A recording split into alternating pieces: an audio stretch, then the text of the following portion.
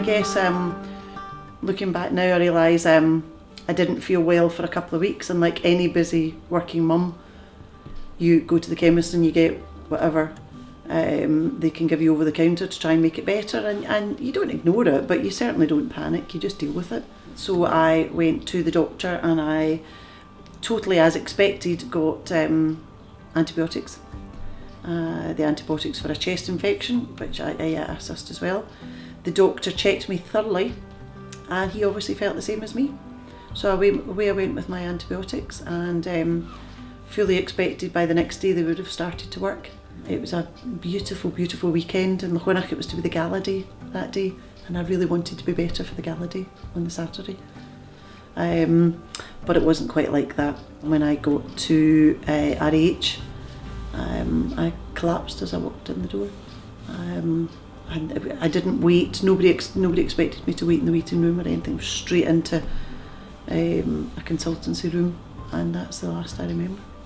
I could tell by you just walk into the room and there was cables and wires and machines and doctors and nurses, and I knew that this isn't good. She wasn't lying sick in a bed. She was unconscious in a bed with no colour, and you could hardly see her for the tubes and cables. And I knew a couple of people in the medical team. They took me aside at one point and said, "You know that she's very sick, don't you?" And I knew just by the way they said it that very sick meant she's going to die.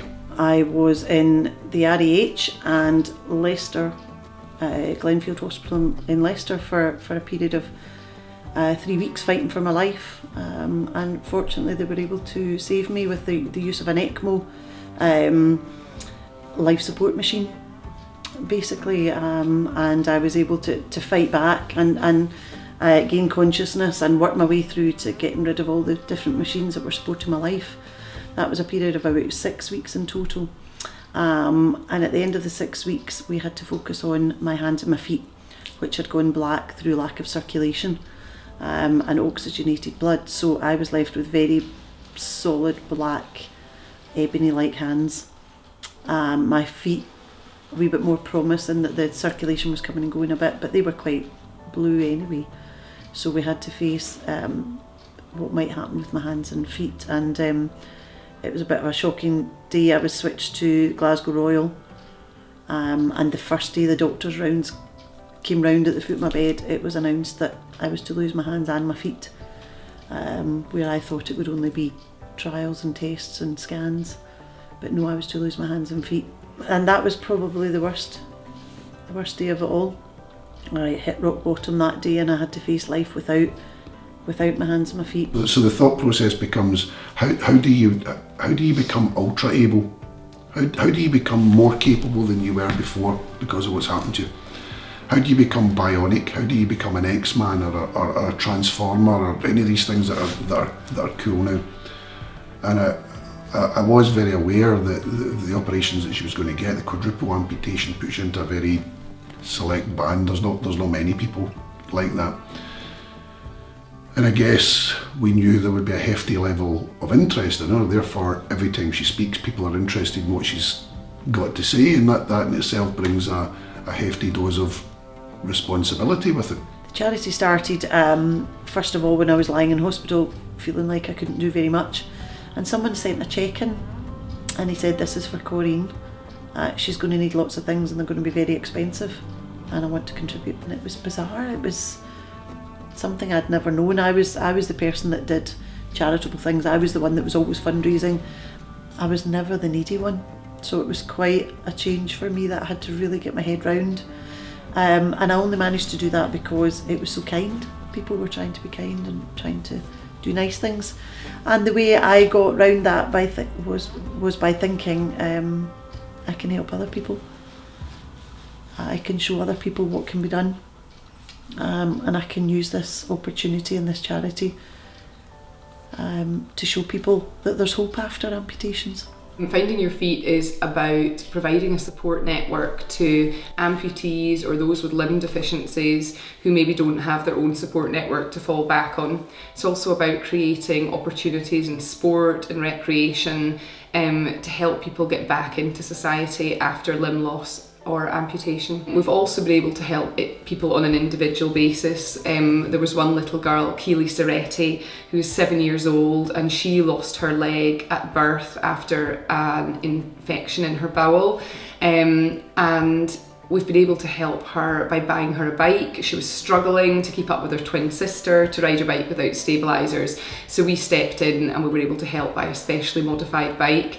We took her to the velodrome, and Corinne and her rode round the track at the velodrome, which was just a fantastic sight. She absolutely loved it. And by that point she'd had the bike for a little bit of time, and she'd managed to ride it.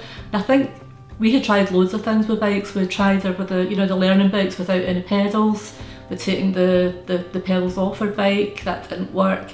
We tried stabilisers, no stabilisers, and we'd kind of lost a bit of enthusiasm. And I think because we'd met Corinne, and that gave us that extra boost to try again. And if we hadn't met her, maybe Keely still wouldn't be riding about. And now she's trying to do wheelies and all sorts now. You can't stop her on her bike. She absolutely loves it. That was a wonderful thing just to be able to do, and so simple.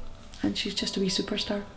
She, for the next few years, right through her teenage years, will face lots of different problems because of her health issues and our amputation. And we'll be there for her every step of the way.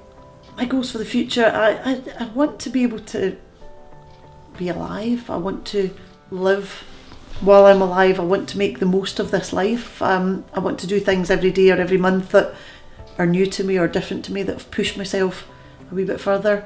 Fairly key to me is being a good role model to Rory. I want him to see the mum that didn't give in to disability. Excuse me, can't talk about Rory without filling up. I want him to see the mum that pushes herself hard and does all these things no matter how tough they look, how impossible they look.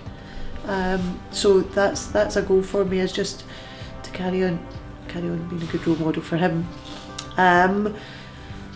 and to show everybody, all the amputees with Find Your Feet, to show them that they can do anything they want to do. If they want to do it enough, it's possible, and we'll help them get there. The Freedom of Renfrewshire is, I think it's a sensational thing. I think it's a recognition that she's doing something right. I think it's wonderful that she's being recognised for all that she's done, and I don't think it could go to anyone more deserving. So I'm delighted. I'm dead proud of her. I'm dead proud of Keely. I'm dead proud of all the kids that I see. We've made so many friends, as has Keely, since we got involved with Finding Your Feet. I don't get up in the morning for awards or people to pat my back. It doesn't change the way I do things or what's important to me in life, but it's a really nice, kind gesture that people notice that it's not that easy for me, and that I'm trying hard, and people clearly see that. But I'll use the Freedom of Renfrewshire thing hopefully to motivate other people to push themselves hard. And I'm really, really flattered about it. We are now watching my sister going from strength to strength, and she's now got her platform and her foundation built, and you watch where she goes.